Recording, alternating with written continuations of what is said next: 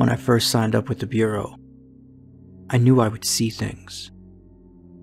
Messed up things. Things other people wouldn't want to see. And now? What time is it? What?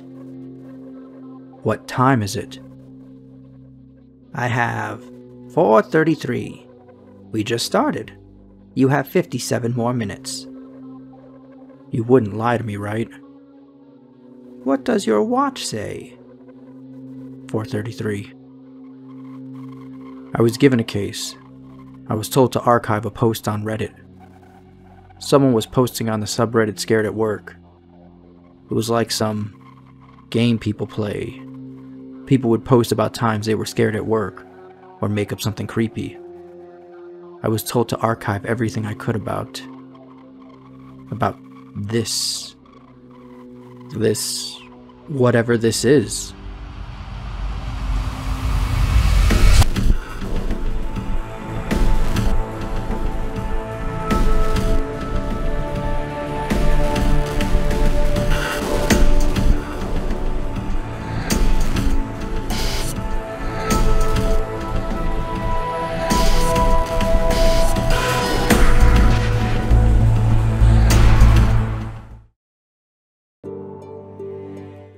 I work at a gas station out in Dingman's Ferry, Pennsylvania. It's a boring job, but it's pretty easy, and it pays all right. A few weeks ago, this new guy started. I'll call him Jeremy. Jeremy is weird. He's about 25 or 26, and he hardly speaks, but he has the creepiest laugh I've ever heard. My boss and I both noticed this, but it's never been a problem, so there's not much we can do about it. Customers have never complained about him, and he's always done his job fairly well. At least, up until a few weeks ago.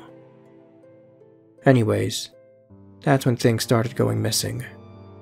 Employee theft can be a problem at any business that sells consumer goods, and there's only one person at a time working at this gas station. It's a pretty small place.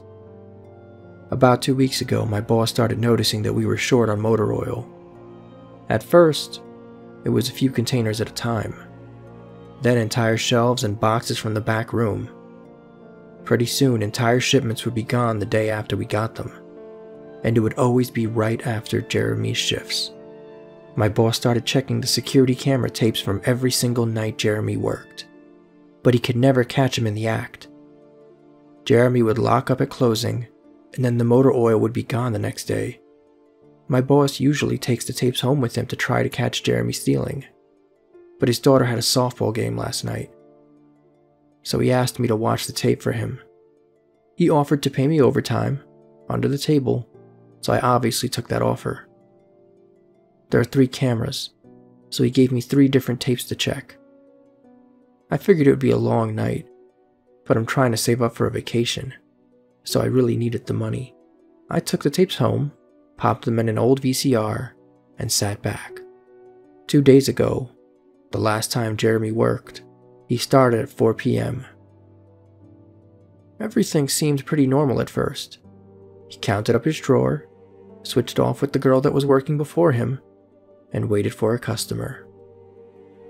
The first person who came in was Miss Templeton.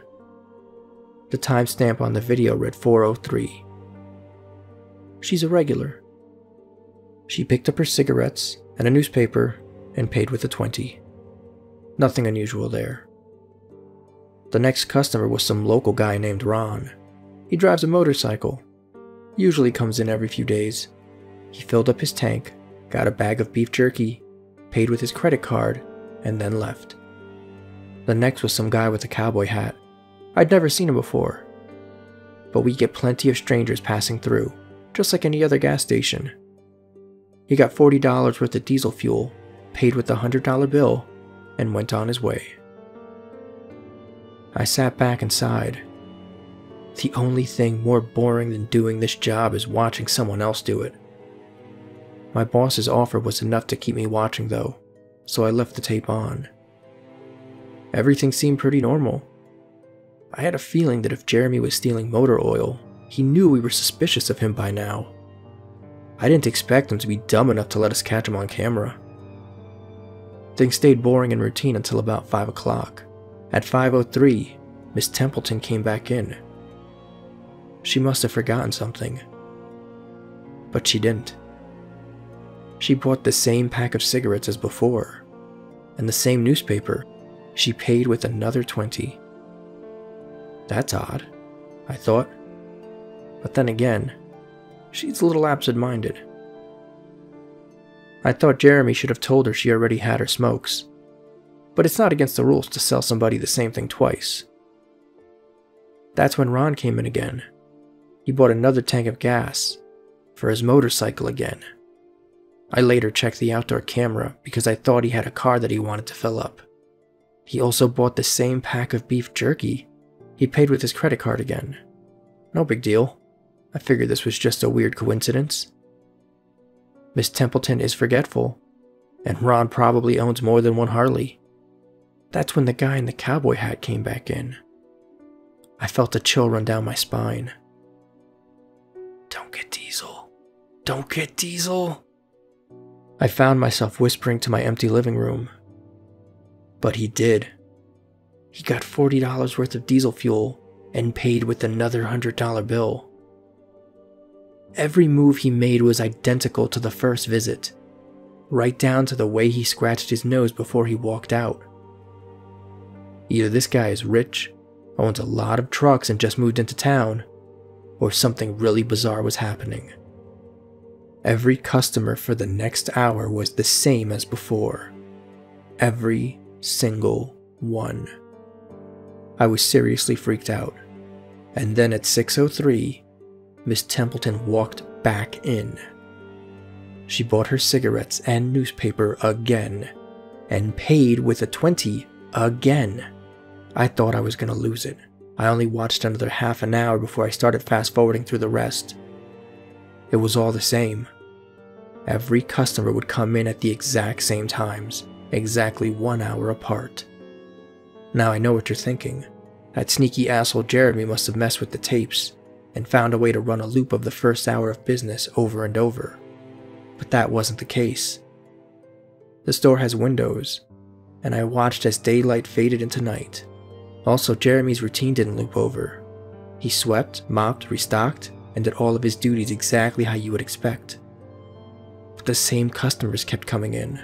I was panicking at this point. Something was seriously wrong with what I was seeing, and I had no explanation for it. I skipped ahead to when he locked up and walked out to his car. He hadn't stolen anything, but I kept watching, just to make sure. I fast-forwarded one last time to about midnight.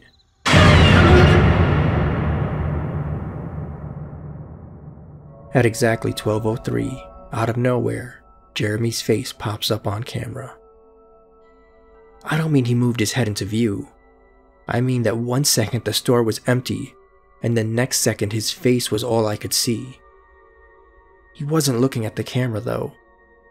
He was looking at me. I was sure of it. I screamed and fumbled for the remote, but by the time I grabbed it, he was gone. He left just as soon as he'd arrived. One frame he was there, and the next he wasn't. My hands were shaking like crazy, but I popped in another tape. The other indoor camera shows the back area by the cash register. I would be able to see how he got up to put his face in the camera like that. I skipped ahead to 12:03, but there was nothing. I would have been able to see him standing on a chair or something on this tape, but he wasn't there. I also didn't see him enter the store at all, or leave. It's like he wasn't really there. What I did see, however, was that at 12:03, the motor oil vanished off the shelf. All of it. Same as Jeremy's face. 1 second it was there, and the next it wasn't. I turned that tape off and went to bed, but I didn't get a wink of sleep. My body is exhausted right now, but my mind is racing.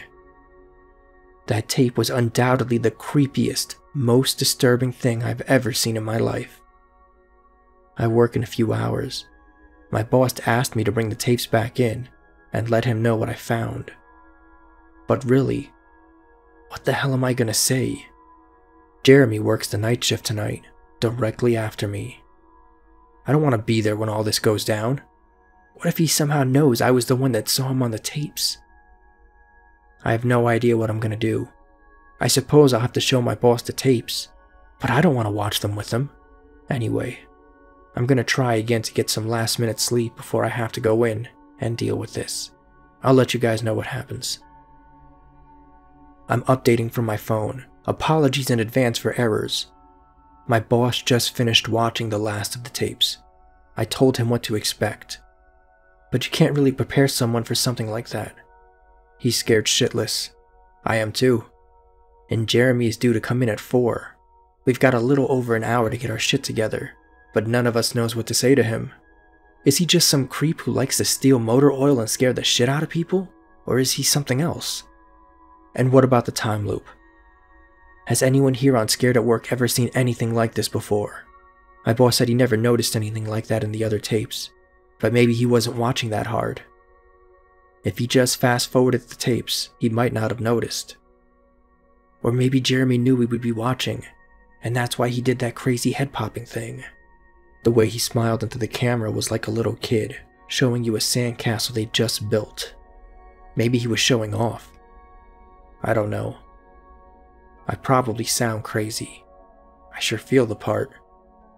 I'm going to talk to my boss some more. We have to calm ourselves down and figure out how to handle this. I'll update again tonight, but I have a really bad feeling about how this is going to play out. Yeah. There's no sign of Jeremy. We tried calling him, but his phone's been disconnected. We're calling the police. Yeah. There's no sign of Jeremy. We tried calling him, but his phone's been disconnected. We're calling the police. There's no sign of Jeremy. There's no sign of Jeremy. There's no sign of Jeremy. Tried calling him, but his phone's been disconnected. Oh my god, oh my god, oh my god, oh my god! I just got home and saw my previous updates. Things make less sense now than ever. Here's what I can tell you. I went to work. Jeremy never showed up. My boss and I decided to call the police, as you're well aware. When I picked up the phone to call though, the sun went out. I shit you not, that's what happened. Apparently I blacked out for exactly 5 hours, because when I looked at the clock, it was 9:33. I think I got stuck in Jeremy's time loop, and then snapped out of it at the exact point I blacked out, if that makes any sense. But that's when things really got weird. My boss was right next to me when I blacked out, ready to corroborate my story to the cops. When I came to, the phone was in my hand, but it was dead. Not even a dial tone. My boss was right there, but he wasn't moving. He was standing up, but frozen. I looked at the clock again, and it wasn't moving. The second hand was stuck on 12.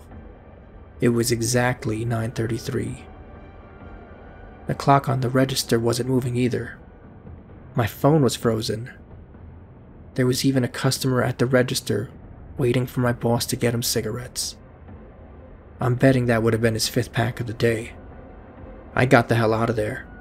I didn't lock up, didn't turn the lights out, and sorry guys, I didn't grab the security tapes to upload them to the internet.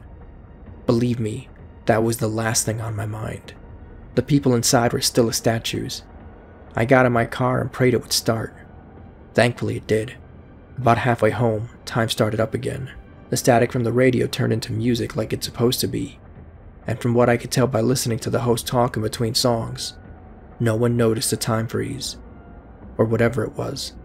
I was the only one. Well, I'm sure Jeremy noticed as well. I still have no clue where he is, or what he's doing. I'm hiding in my room and calling the police again in the morning. I don't know if I ever got through to them before. Or, I might have called them 5 times, and they think I'm playing some stupid prank. I'm scared for my life at this point. I'll update tomorrow if I can. I finally fell asleep last night around 4. I have no idea how I did it. I guess exhaustion finally got the best of me. This morning I woke up to my phone ringing. It was my boss. He'd been calling me since about 6. He woke up when time turned back on last night and immediately called the cops. They came by to see what was wrong, and he told them everything. The police around here are small-time guys. They were more concerned with the missing motor oil than anything.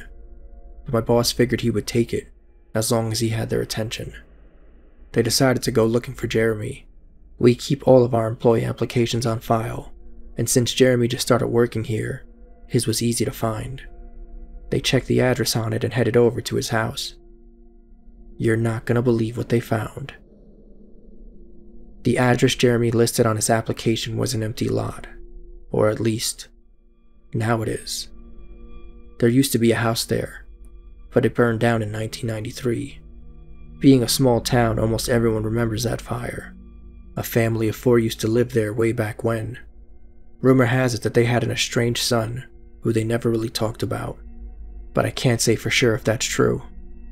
What I can say is true is that after an insurance investigation, the fire was ruled arson. The entire house was soaked in oil and torched with a Molotov cocktail. The entire family was sleeping when it happened. None of them survived. They never caught the guy who did it either. Rumor has it when they tried to contact the estranged son, no one could find him. Anyway, my boss called and told me this, and I freaked out. Then he asked me to come to the gas station. "What, are you crazy?" I said. But he assured me that the cops were there with him. Then he dropped a bomb. The FBI were also in town, and they were going to talk to me one way or another, so I might as well come in. It was about 7:15, and I wanted to go back to bed, but I figured I wouldn't be able to sleep much more anyway. So I went down. Men in suits greeted me and told me to have a seat. We went over everything 2 or 3 times, until they got all the details down. I told them about everything. Jeremy, the security tapes, last night at work. Everything. Finally, after I finished, one of the agents said, "Oh Christ, we've got another one on our hands." Then they made me sign a bunch of papers, saying I wouldn't tell anyone about what happened, so I can't say much more. I might be breaking the law just by posting this. So now I'm home again. I'm not sure what to do with myself. That agent's words when I told him, they're gonna haunt me for the rest of my life. Anyway, I've gotta go. I have some errands to run today, and then I have to go to work to pick up some tapes. My boss and I think this new guy Jeremy is stealing motor oil, and I have to watch a bunch of security footage to see if I can catch him doing it. I have better things to do, but my boss is paying me overtime, under the table, and I'm trying to save up for a vacation, so I could really use the money. It should be pretty simple. The oil always goes missing right after his shifts. I figure I'll just watch the tapes, catch him in the act, and that'll be that.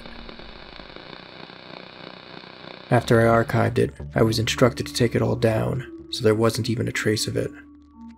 And this bothers you?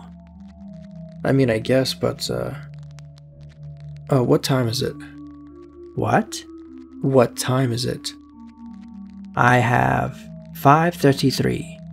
We've just started. You have 57 more minutes. You wouldn't lie to me, right? What does your watch say? 5.